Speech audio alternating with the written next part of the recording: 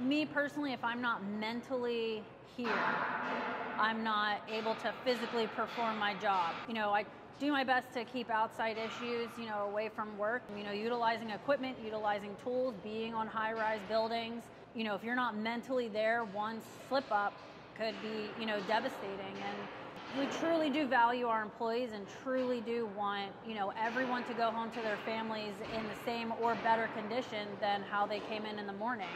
And, if we care about somebody's mental health and just take 5 minutes to listen to them, provide resources that we have available, that can make a world of difference.